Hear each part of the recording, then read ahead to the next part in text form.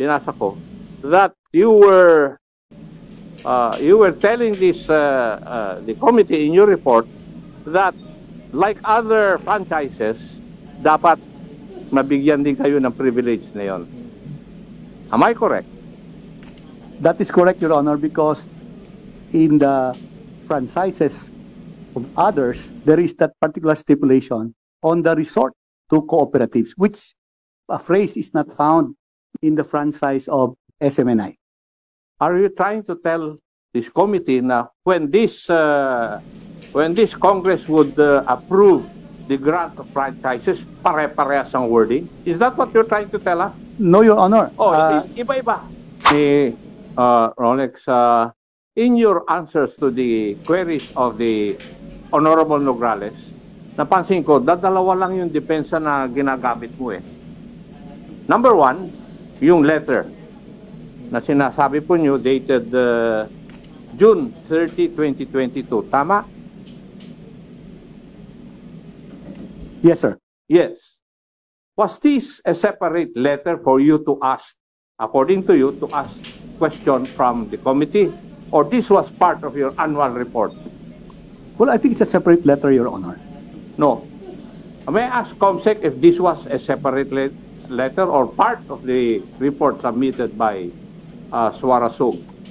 The Honorable, Attorney Marvick. Your Honors, the letter referred to by Attorney Suplico and SMNI is part of the documents submitted to the committee as their annual report for 2020. So, per record, Attorney Suplico, this is not a separate letter for you to ask guidance. It was part of your annual report. Well, Would you agree now? Well, I accept. Yes. May error, Your Honor. Number two, I have read your letter. I have it in my hand. Nowhere did you ask any question from the committee. Nowhere. I cannot see you asking a question to the committee. Now, may I know, can you point out to me any part of your letter which you have mentioned, did you ask any question or any guidance from this committee regarding your franchise? Actually, Your Honor, there was another letter sent to the SEC. However, it was shown to me. No. We're talking about your communications with this committee. That is the purview of my queries this afternoon, Attorney.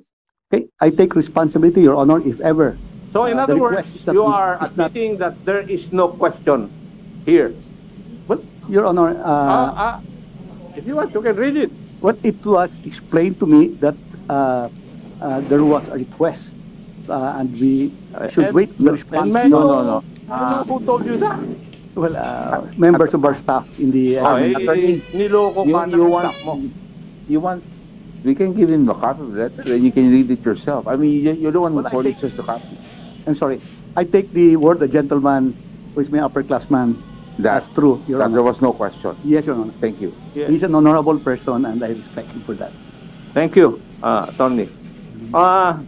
So in other words, wala po kayong guidance na hiniling sa committee.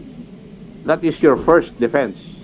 Kanina pa dun sa mga tanong ni the Honorable Migs Nograles. So I'm just debunking your defense, Tony. The second defense is that it is also contained in your letter. Binasa ko that you were telling this the committee in your report that like other franchises, dapat mabigyan din kayo ng privilege na yon. Am I correct? That is correct, Your Honor, because in the franchises of others, there is that particular stipulation on the resort to cooperatives, which a phrase is not found in the franchise of SMNI. Are you trying to tell this committee na when this Congress would approve the grant of franchises, pare-parehas ang wording? Is that what you're trying to tell us? No, Your Honor. Oh, iba-iba. Different franchise. Bill different, drafting. Di ba? Dito sa sulat mo, sinabi mo, Republic Act number 10637, an act granting Cotabato Light and Power Company. It's a different franchise with Suarasog. So why would you compare a pig to a cow? When in fact, Congress takes cognizance of each and every individual application for the grant of franchise. I thought that the provision on this... You thought? Yes, Your Honor. You I thought think that the... Ano? You thought?